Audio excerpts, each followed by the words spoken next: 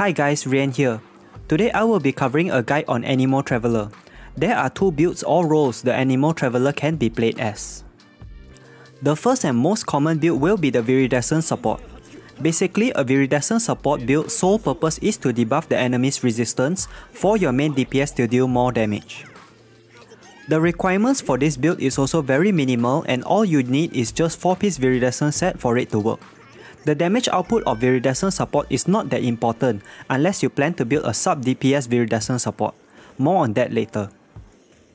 Although a pure viridescent support ANEMO TRAVELER requires very little investment to make it work, there are often better candidates for this role. Characters like Sucrose and Venti perform as a much better viridescent support. The only reason why you would use a viridescent support Traveler is because you are completely free to play and do not have Sucrose or Venti. This brings me to ANEMO TRAVELER's second role, as a sub DPS.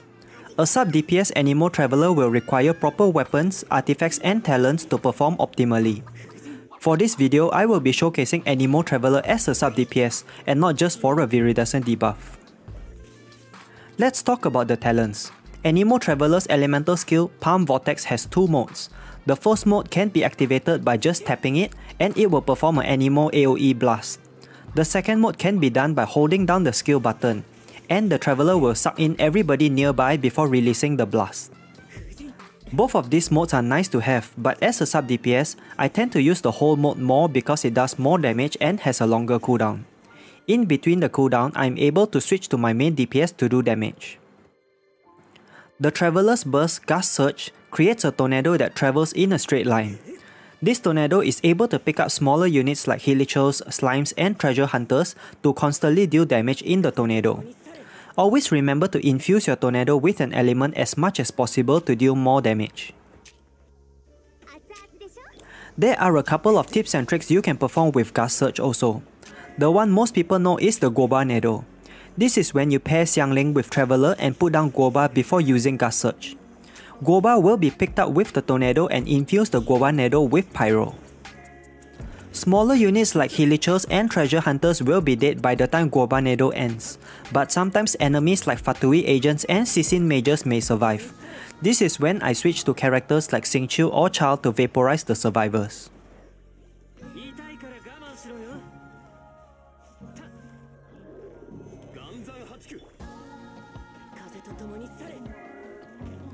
The second technique you can perform with Traveler's Burst is the Stationary Tornado, or what I like to call the Stationado.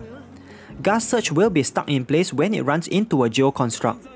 Since you cannot use Geo Traveler when playing ANEMO TRAVELER, the other characters who can make a Geo Construct are Zhongli and Ningguang. This is the opposite to Guobanado that targets smaller mobs and picks them up. The Stationado is meant for larger mobs like Ruin Guards or even World Bosses. What I usually do is put down the construct next to the target and cast Gust Surge on it. Since the burst is an AoE, it will hit everyone around the pillar.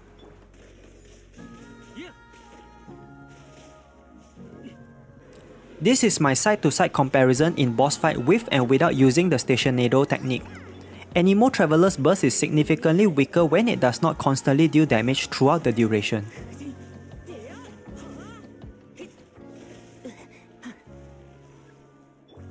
Here is my showcase of killing world bosses with the Stationado trick. Klee is actually a very good pair with ANEMO TRAVELER as Palm Vortex and Gust Surge is able to pull in Klee's Jumpty Dumpty.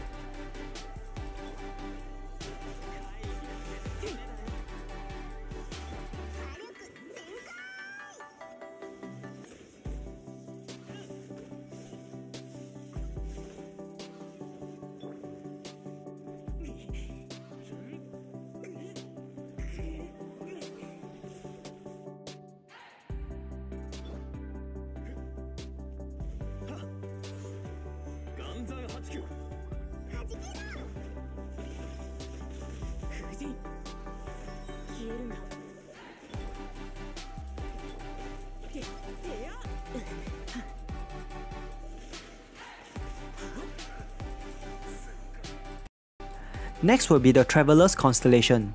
I will briefly touch on this because there isn't much to add and everyone has all the constellations from the story anyway. Constellation 1 allows her palm vortex to pull a larger radius when holding down the skill. This is pretty useful for crowd control and also pulling in Klee's Jumpty Dumpty. Constellation 2 is just more energy recharge, and Constellation 4 reduces damage taken when channeling palm vortex, but I have never noticed this in action too much. Constellation 6 is the only valuable constellation as it allows Traveler to reduce ANEMO and the infused elements resistance by 20% when hit by Gust Surge. This effect can be stacked on top of Viridescent and is what makes ANEMO Traveler a good support. Next will be ANEMO Traveler's weapon option. Your weapon choice may be different if you are playing a Sub DPS role or Viridescent support role. For a pure Viridescent support build, weapons that give energy recharge are best to allow Traveler to spam Gust Surge more. Your DPS is not important as all you want to do is keep reducing the enemy's elemental resistance. The best in slot for this build will be Sacrificial Sword. Sacrificial Sword not only provides you with elemental recharge, but also allows Traveler to double cast Palm Vortex. This even applies to the channeling version. Double fully charged Palm Vortex is the fastest way to generate energy.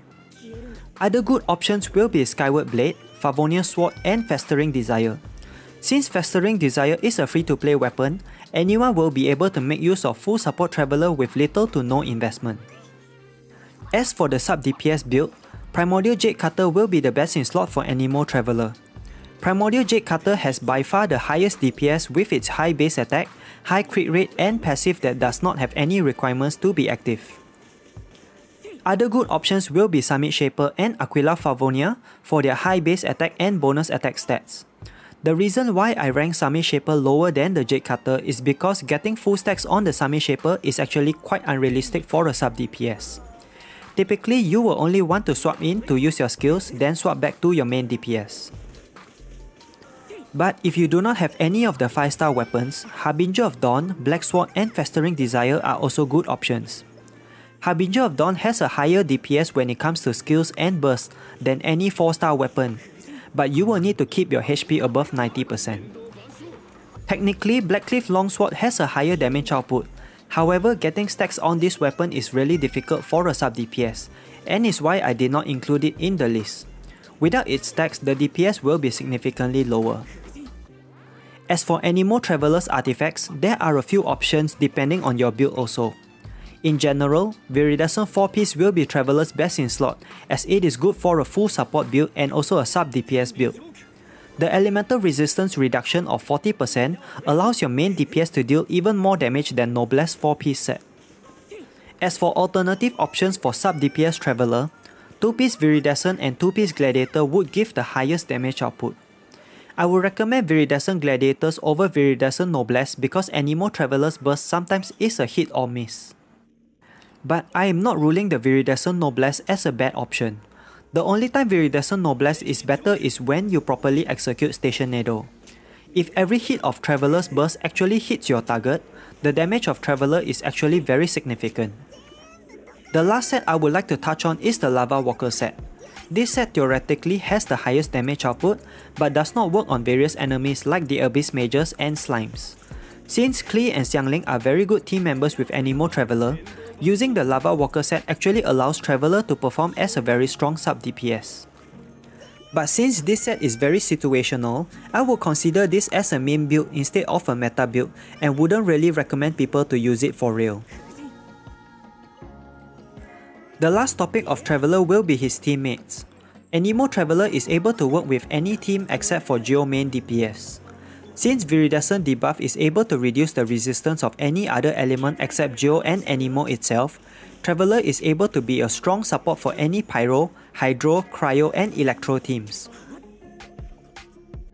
My personal favorite is pairing Traveler with Klee to suck in the landmines from Jumpty Dumpty. It does not matter if Klee is in a Melt team with Ganyu or Vaporize team with Xingqiu. The ANEMO Traveler is still able to benefit the team in many ways.